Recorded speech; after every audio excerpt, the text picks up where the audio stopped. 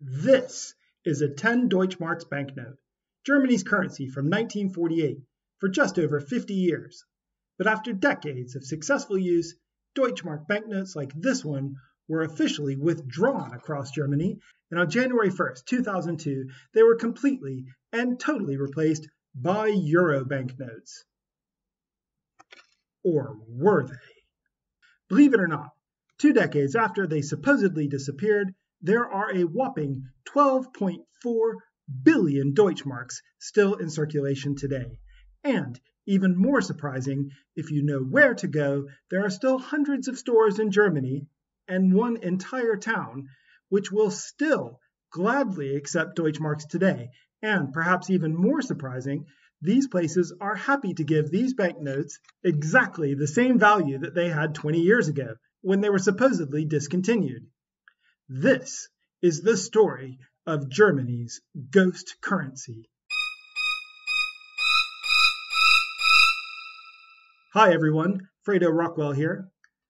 Just to get you up to speed, here's a quick recap of how the euro was introduced into Germany and across most other European Union states in the late 1990s. On January 1st, 1999, the euro became the official currency of 11 European Union members.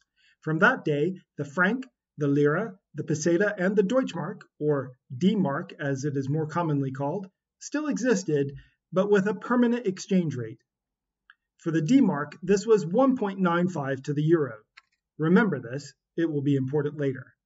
This meant that while people continued to use their old banknotes, in economic terms, each of these old currencies were really just different versions of the new currency, the euro. So for its first 3 years, the euro existed only in non-physical form. It appeared in bank statements, credit card bills, and that sort of thing. But if you went into a shop, you would still see everything priced in that country's national currency, just as before. And for those 3 years, each country's original banknotes and coins were used just as they always had been. Then, on January 1st, 2002, euro banknotes and coins were finally introduced.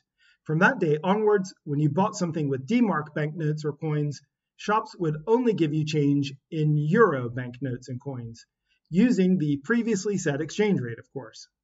Banks and ATM machines also began only giving out euros, and within a few weeks, almost all of the francs, guilders, pesetas, liras, and D-Marks had been replaced. These banknotes were officially withdrawn, as in they were no longer legal tender, on the 28th of February 2002. Just 2 months after physical euro money had been introduced. So you might wonder, what happened if a French person found a 500 franc banknote in an old jacket, or if an Italian person found a few thousand lira down the sofa? Were they out of luck? No, at least not for a while. Each euro member's national central bank set up a policy which allowed members of the public to redeem their old money. This usually involved reporting to a bureau of the central bank, and there was usually a strict time limit. For most countries, it was 10 years or so, which is pretty generous, I think. But 3 things made the situation in Germany different. Very different. The first is that Germany, along with Ireland and Austria, had set no deadline for redeeming old banknotes and coins into euros.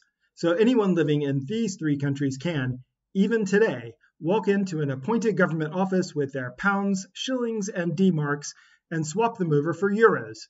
No questions asked. But unlike the wonderful people of Ireland or Austria, the German people absolutely love cash, as in the actual banknotes, not just money in general. There's even a common German expression, only cash is true. This love for cash is rooted in historic and cultural reasons I won't go into now, but even today, German people carry a much higher amount of cash around with them than people in most other countries. According to a 2017 report, the average German has 107 euros in their wallet, while French people only carry an average of 32 euros. Americans are no more cash dependent than the French. Half of them carry no more than a measly 20 bucks on them at a time. But Germans do not just carry loads of cash around in their wallets. They also have a tendency to hoard it. According to one government report, an estimated 20% of all German printed euro notes end up stuffed under mattresses or wherever else people might want to hide them. And despite the rest of the world going digital at a rapid pace, it remains extremely common in Germany today to see cash-only signs in shops and restaurants. Partly because of this increased local demand for cash, Germany has printed more euro banknotes than the rest of the Eurozone countries combined, nearly 700 billion euros worth so far. So as you might expect, there were a lot of D-Mark banknotes and coins in circulation in 2002 when euro money was introduced. 163 billion D-Marks worth of them to be precise. Put this all together, lots of cash, a national tendency to hoard money, and no timeline for redeeming old coins and banknotes, and you have a recipe for D-Marks sticking around for a lot longer than any other currency in any other Eurozone country. And this phenomenon is not just down to a small minority of D-Mark hoarders. According to a 2015 YouGov poll, 54% of all Germans surveyed admitted that they still have some D-Marks at home. So, is the D-Mark today some sort of parallel currency being used to fund an underground economy in opposition to the EU-imposed euro? That's a theory which Russia Today tried to promote in this 2012 story, as if Germans were hanging on to their D-Mark banknotes just in case the euro collapsed. I guess it's plausible that some people might be doing this, but the facts don't really back up what Russia Today said. Gosh, that must be a first. In reality, the 35 branch offices of Germany's central bank, the Bundesbank, receive old D-Mark banknotes and coins for conversion into euros every day. The pace of this conversion has slowed down recently during the pandemic, as these branches currently have shorter opening hours than normal, but even with the pandemic, it hasn't stopped altogether. I emailed the Bundesbank to confirm that the conversion of old D-Marks was still going strong, and they emailed me back to confirm it definitely was. They even have a log of daily total outstanding D-Marks they sent me. There'll be a link to it pinned in the comment where I list my sources. The email also stressed that the opportunity to exchange D-Marks for euros was indefinite. The conversion was free of charge, and that the exchange rate used was the same as it had always been, 1.95 to the euro. And you know what? I believe them. And so does everyone else. The Bundesbank actually has a pretty spotless reputation for this sort of thing. Not only can you redeem 90s-era D-Mark banknotes, but the Bundesbank will accept any D-Mark banknote issued at any time from 1948, the year the D-Mark was first introduced, and will even accept notes which are heavily soiled, torn, or in multiple pieces, as long as at least half of the banknote is accounted for. If you have pre-1948 banknotes like this 1 million mark specimen I have from Germany's hyperinflationary crisis in the early 1920s, you're out of luck, which is a shame. But the main message is, if you have a bunch of 1948 onwards banknotes hanging around, there is no rush to exchange them. And everyone knows this. Now, this is where things get interesting. Even though the D-Mark is no longer legal tender, which means it's not legally recognized as a way to settle debts or make payments, D-Mark banknotes and coins still retain several features which cause them to behave like real money. There are billions of them in circulation. They are backed by something because they can be redeemed by anyone for euros at any time. And their value is consistent, since when they are redeemed, the exchange rate has always been and will always be 1.95 D-Marks per euro. So, given all this, it's perhaps not that surprising that lots of stores are happy to still accept payments in D-Marks. Perhaps the most famous of these is the fashion clothing chain C&A.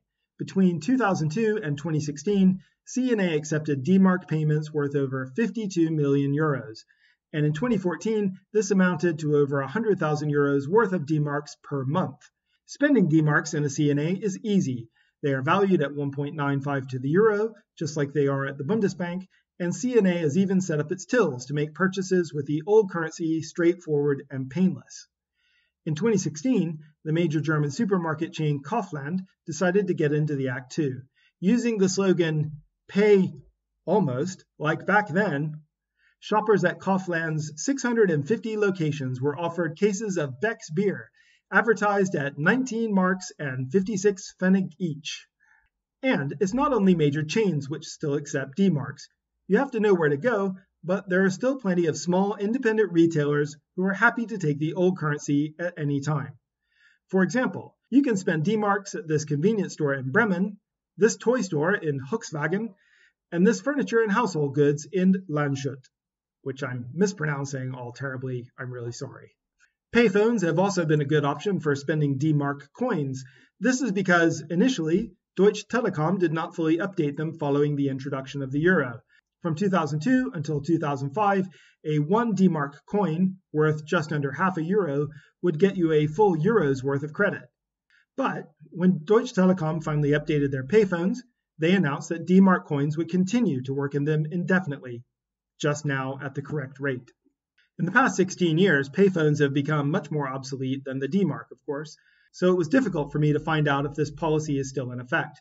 But according to one source I found, there is still at least one payphone on the market square in Bremen which still accepts D-Mark coins. The historic Berlin department store known as Hertie, which now only exists as an online retailer, goes a step further. Customers are encouraged to post old D-Mark banknotes to their office to exchange for online credit. And if you do, Hertie will give you an exchange rate of 1.78 D-Marks to the euro. So 100 D-Marks equals 56 euros instead of just 51. Sweet! But perhaps the most ambitious example of the ongoing D-Mark economy is the town of Guyberg in Baden-Württemberg, where during the month of May each year, every store in town, or at least participating stores, which I suspect is most of them, gladly accepts payments in D-Marks. I'm not sure Guyberg's annual D-Mark month has taken place during the pandemic. It sort of seems unlikely.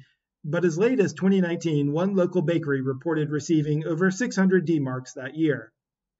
So now you must be wondering, Fredo, it sounds like there actually is a parallel D-Mark economy after all. But no. It might sound like this, but this is not a parallel economy. And despite its unexpected longevity, the D-Mark is slowly but steadily disappearing. You see, if you do spend a 100 D-Mark note in a branch of C&A or Kaufland or in the local bakery in Guyberg, you will receive your change in euros. And after landing in the tills of these stores, this money is removed from circulation, as each of these D-Mark notes and coins is quickly redeemed at a Bundesbank branch for euros. So with every D-Mark purchase, the number of D-Marks left in circulation gets smaller. Currently, of the 12 billion D-Marks still in the wild, over half are now thought to be in coins. And according to the shopkeepers in Guyberg, fewer D-Marks are spent in the town each year, and the D-Marks that are spent are increasingly small coins or very old banknotes. So it looks unlikely that the D-Mark will continue as some sort of ghost currency in the German economy. That is, of course, unless you choose to believe the conspiracy theories. Some say that the Bundesbank is keeping these returned D-Marks in secret underground vaults, just in case the euro does someday fail. Like most conspiracy theories, this one doesn't stand up to close scrutiny, but it is based on something true. During the 1950s and 60s, the German government did print up special, secret versions of the D-Mark, which it did keep in underground vaults. These banknotes were kept in reserve in case the Soviet Union or its satellites ever tried to ruin the West German economy by flooding the country with counterfeit money. But this story will have to wait for another Strange Money video. So if it sounds interesting, go ahead and slap the subscribe button so you don't miss it. And in case you're wondering what the Bundesbank does do with the returned D-Mark banknotes, I'll tell you, they shred them. And if you're interested, you can buy D-Mark confetti in blocks on eBay. Thanks for watching. Did you know about Germany's ghost currency before watching this? And has there ever been anything similar in your country? Let me know in the comments. And if you like this video, please go ahead and hit the like button so more people will have a chance to see it. And I'll see you in the next video.